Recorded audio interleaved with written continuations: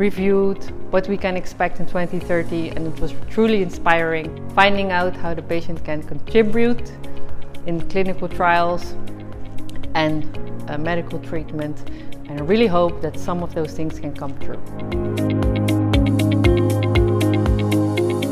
What I liked about this meeting actually is to really talk with patients about patient and patient engagement in both clinical trials, development, but also after the phase of access into the market.